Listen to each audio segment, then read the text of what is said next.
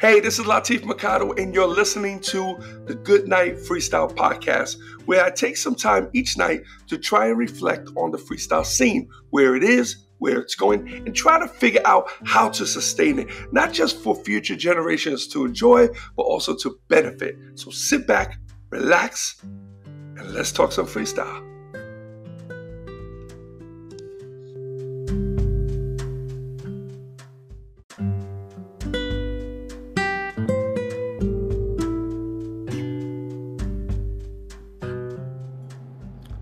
Hey, what's up, everybody? It's Latif, and welcome to the Goodnight Freestyle podcast. This is episode 30. You heard right. Number 30. Okay? So we've been doing this every day for the last 30 days, and I am excited. I'm really happy about it. So, but anyway, next week is going to start. We have a few extra things coming in. We have a few other shows we're going to be talking about next week. Some of the stuff I already touched on, so I won't repeat myself. But other than that, it's a good night. I feel good. I've been pretty busy all day today. And a lot of stuff on my mind, a lot of things I'd like to talk to you guys about. And a couple things real quick. So as you know, we have this podcast on pretty much all of the podcast apps. If there are any that are missing, please do me a favor and mention it in whatever comment section you have. Whatever platform you're listening to this, leave it in the comments. I think the only two comment areas would be YouTube and Facebook. Okay, so in the comments section underneath this particular podcast, let me know if there are any platforms that you can't find us, so that way I can go after those. I'm trying to go wide. I'm not trying to get all the listeners on one area. The objective here is to get people to hear my message and to connect with me, because I have a lot of information. You got to think about it like this. If I'm planning on doing this every day, then it's because I have a lot of information to share. Right now, I'm working on my communication skills with you as a podcast. You got to realize my environment here. I'm basically talking to you, but there's no one here, and there's no camera, and I have no one beside me asking questions, so there's no dialogue, there's no going back and forth. So this is also an exercise for me, in hopes that I can perfect this so I can share with you guys some really great information that I have. And it's just going to take a little time. And, with the commitment that I made for this podcast, eventually I'm going to get through it. But it's not going to do me much good. It's not going to really benefit me unless you guys are responding to it and it's helping you guys in any way whatsoever. And if there's something that maybe I can help you with, please let me know. Understand that I've been doing this for pretty much my entire life, okay? I'm 53 years old. I started working with little Susie when she was 5 years old. She's 40 years old right now, okay? And just to make sure this is all clarified, it's January 30th, 2020. She is 40 years old. So I've been doing this quite a while. I've had my hands in many different areas, from wanting to be an artist, from basically performing on a stage as a rapper, to producing, to writing, to road managing, to distribution. I've even printed vinyl. I've been a part of the manufacturing process. I've done graphics. I've done marketing. I've done retail sales and marketing. It goes on. It goes on. So I ran my own label. It doesn't matter how big or how small it was. A lot of times if you're working with a big label, there's a lot of people involved that are doing a lot of things. When it's your own label and it's small, you actually learn a hell of a lot more than the average person. So you're hands-on. You're doing everything from finding the material to having it produced to having it, you know, just the production process from going from production to mix down to mastering, and then getting getting it pressed up, whatever format, whether you're doing CDs or vinyl, whatever the case may be, the packaging, the labels, everything that's a part, setting up the barcode. You know, nowadays you can go online and you can actually, there's programs that will help generate barcode codes for your labels. Okay, some of them are even free. For my books, I buy, because I run my own publishing company. So for my books, I have to purchase them. I purchase my barcodes 10 at a time. Okay, so I buy them, that's considered bulk.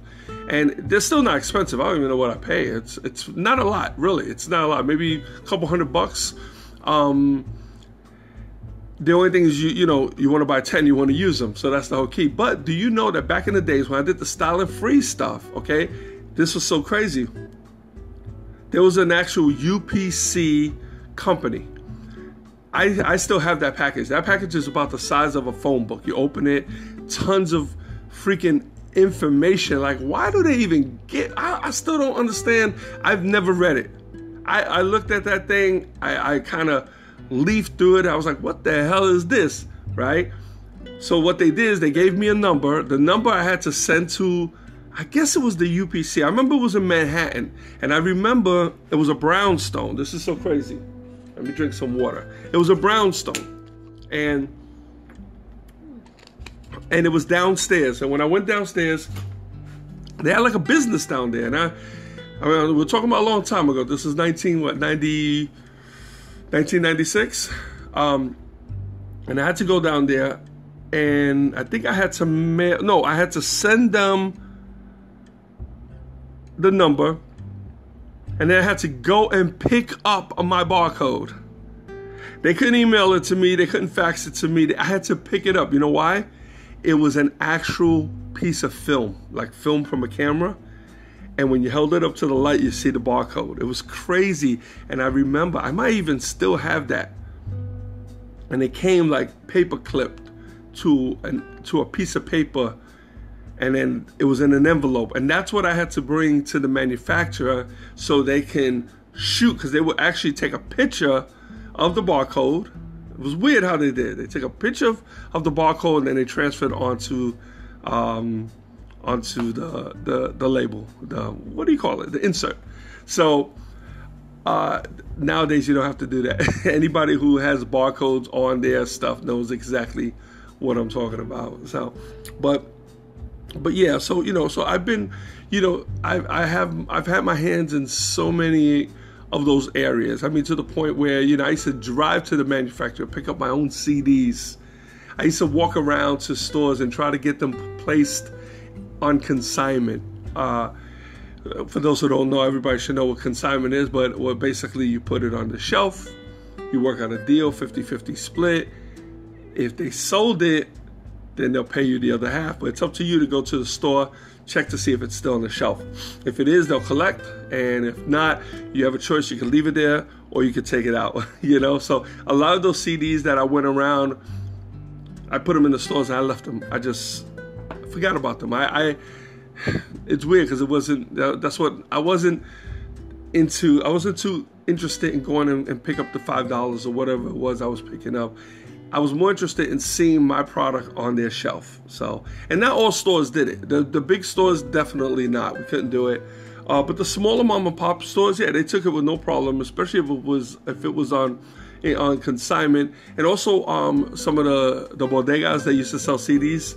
I mean, one of the first places to ever display my CD was a place called Cubanitos. It was a Cuban grocery store in Jackson Heights, and it was on consignment, and they took a couple pieces, and they had that display that went on top of the counter, and you kind of spin it around, you see the CD. So it's kind of cool because since it was local and a lot of my friends knew about it, they would go to the store, and everybody by habit, you just spun that thing and looked, and there was my CD. I did a great job when it came to the coloring, so it really popped. So if any of you guys have the Style Free Alternative Dance compilation. You know what I'm talking about. So it's pretty bright, you know. In fact, I got some of those copies here. Anybody who's interested, let me know. Send me a message. I have about maybe 6 cases left. I have about, I think 9. No, I have more. I had 12 because I think I got rid of something like 4 of them. So they're very expensive. If you go online, if you go to Amazon or Google, I think those CDs are going for like $45 each. So I have cases that have 25 in a case. So if you're interested in picking up a case, give me a call. I'll work you out one hell of a deal. Anyway, so, but basically that's what what I'm trying to get to is that, I've had my hands in quite a few things. So you can ask me questions, and there's a lot of stuff, a lot of information that I can share, that I know I can share, and I'll be willing to share with you guys. So another thing I want to talk about, see what you guys think about this. A lot of us, I think I brought this up before, but this comes, it kind of, I think about it quite often, okay? I'm 53 years old right now. And it's weird, okay? Technically, everybody in the industry knows me as a booking agent. Then they also know me as a manager for Little Susie and the Cover Girls. But mostly in the industry, they know me as a booking agent. And let me tell you something. I never in my life wanted to be a booking agent. I had no idea what the hell that was. So what I'm trying to get to here is that wasn't the dream I had. That wasn't what I wanted to do. So I did it for X amount of years. I don't know, 30 years maybe, 20-something years. Definitely over 25 years as a legitimate agent where I've been getting paid. Now I'm at a crossroads to the point where with social media, my service isn't, even though I have a lot of loyal promoters still that call me and they book for me. And of course, you have to book my girls. They're exclusive with me, so it has to come through me. So I'm still able to maintain. And the fact that, my acts are pretty pricey, it actually evens out. I'm actually doing less acts for more money. Before I was doing a ton of acts for less money. So I'm not really seeing that hard of a hit at the pocket. A little hit. But there's definitely a little transition going on here. And the same thing with, I think that's just the middleman situation. It's almost like travel agent. Anybody who travels, you tell me when was the last time you used a travel agent. I think the only time you'll really use a travel agent, you probably won't even do that anymore, is if you're gonna book like an entire package. If you're gonna go wherever, you're going to Italy and you want the flights and the car and the hotels and whatever the case may be. So you might go through it. Or if you're doing the Fiji Islands and you're going to a resort, whatever the case, you might. But even then, there's probably like 90% of you guys that still would do that yourself, because the internet has made that so easy. So a lot of these people who spend like their whole life as travel agents are basically out of a job. I would love to talk to someone who did this their entire life, just to get an idea of what the hell are you doing now? It's crazy and it's scary, because if you're my age and, or maybe you're a little older and you were a travel agent and all of a sudden that rug was pulled out from under you, now what? What do you do? How do you transition that? Like, what else can you do? Maybe you could be a travel guide. Like, I mean, really, but how practical is that? You're going from a travel agent to a travel guide. Just because you're a travel agent doesn't mean that you're an expert, that you can be a guide, So what kind of transition? What did they do? What's going on with those people? So that's a middleman. Same thing with real estate agents. I don't even think real estate agents, the way they were before, I don't think they're as popular as they used to be. Again, people are buying homes online for sale by owner. They're going direct. You go to places like what is it? Zillow. So you go like to Zillow. You can find the properties. You know, so there's a lot of things that you can, if you're selling a home, you know, that whole agency thing, man, is like almost out the window. Like, who else uses agents? You know, I mean, really, who else is using agents? I mean, so that whole middle thing is like almost obsolete. So now here I am, 53 years old. The agency thing is not promising, meaning I can sustain it, which I will sustain it, but to try to think of it as something to grow, especially at our level. Now, if you're a William Morris working in Hollywood and you're dealing with actors, now I could see that sustaining. I can see that sustaining. You're dealing with much bigger budgets and you're dealing with longer contracts. So some of these contracts are, you know, take a year, 2 years, you know, to fulfill before a film is released. So, and there's a lot of little, you know, little add-ons to that. So I can understand that. And they're dealing with millions of dollars. You know, okay, I'm going to be in a movie, it's 20 million, you know? So I can see that happening. Or any of the A-list mega artists that, you know, I can see them still using agents because they need more help. There's a lot more money involved. And when there's a lot more money involved, there's a lot more risk. And things have to be done right. Because the last thing any of these artists want to do is get sued. When we start coming down to a low, especially with something freestyle, maybe even hip hop, that whole middle section could be totally deleted. It's almost obsolete, you know? So now what? What do you do? How do you sustain yourself?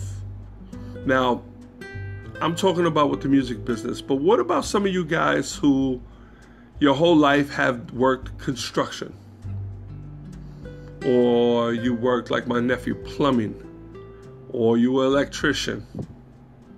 You did that your whole life.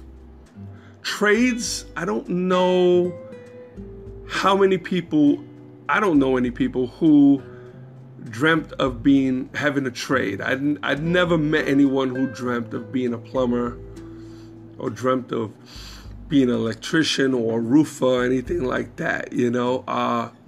So, you know, I've had people dream of being architects, to be inventors and stuff like that, but not any of the trades, you know. So I think a lot of times when it came to these kind of jobs, people kind of accidentally fell into these situations for whatever reason. Oh, I needed a job. I started out helping somebody, and next thing you know, I learned it. I kind of enjoyed it. The money was good, so I started doing it myself. So where are you guys now in your lives? A lot of you guys are heading for retirement. Is anyone contemplating or are hesitant about a career switch this late in the game? I'm just curious.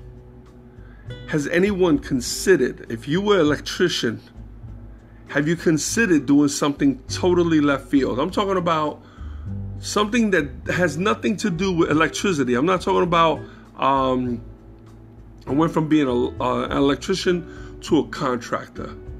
No, I'll say something like, I went from being an electrician to a truck driver, or an electrician to, I don't know, to a club owner. How's that? You know, just transition your careers, you know. Maybe you're okay money-wise, you're good, but you're not doing that job anymore. Now what happens? Do you kind of go into your reserve and pull out these old memories, those old dreams that you had, and maybe try to pursue them? Or do you feel that maybe you're too old to pursue them? Here's what I'm trying to get. How many people feel as though they're getting too old to try to pursue something new?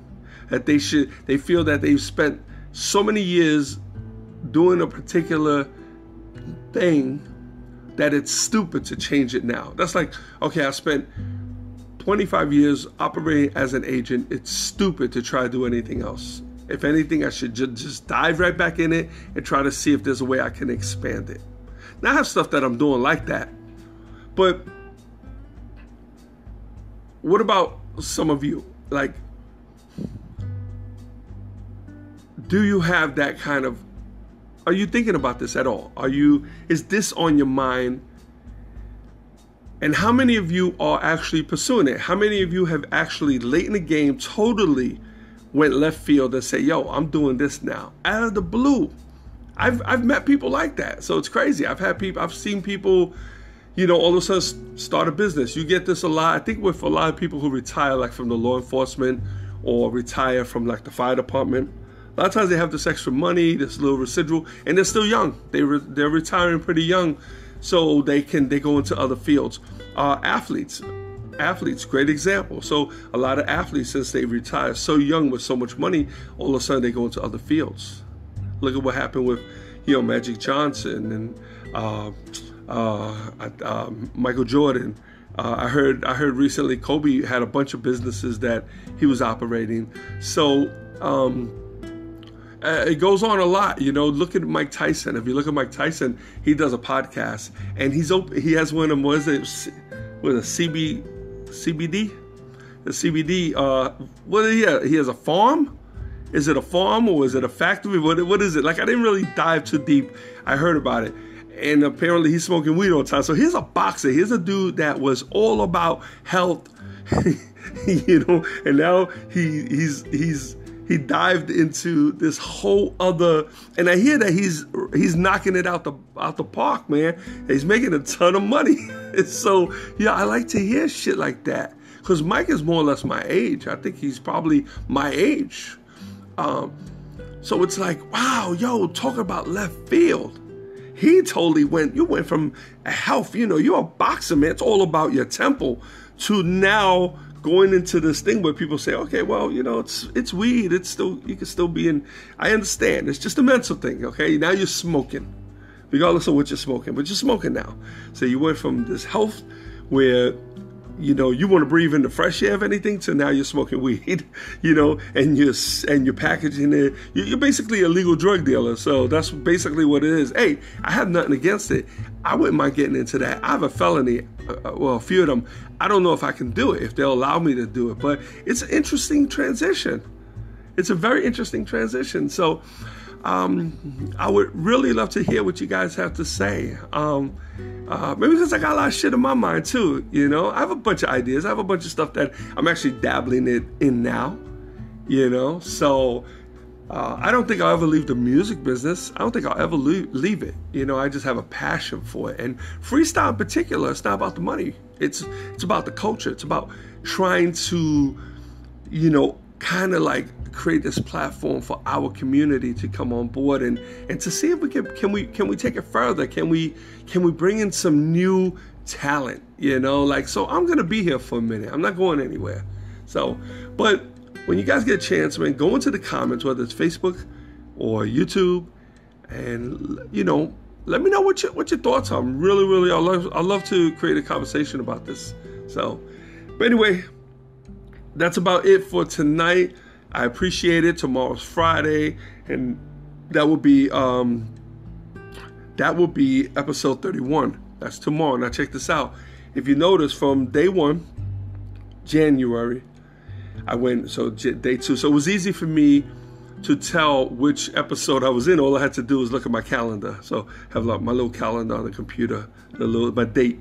So right now it says 1:30, so I know today was the 30th episode. Tomorrow's going to be the 31st. But then after that ends, because now we begin with February. And even though we're February 1st, I'm not going to be doing episode 1 anymore, and I'm not breaking this into seasons. I continue. So February 1st, then it will then be episode 32. So, and then we're going to continue. At that point, I have to really keep track. So when I bring up the episode, you guys hear me hesitate a little bit. That's why I'm so used to looking at the computer. So I'm going to create some sort of chart just so I can look up and always know. Well, I have a calendar right beside me.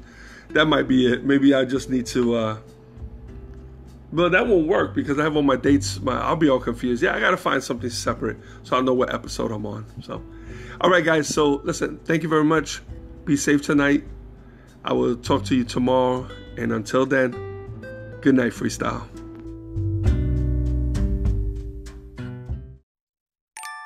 Before I lay me down to sleep, I pray to hear a freestyle beat. For if I die before I wake, I hope to make it to the break.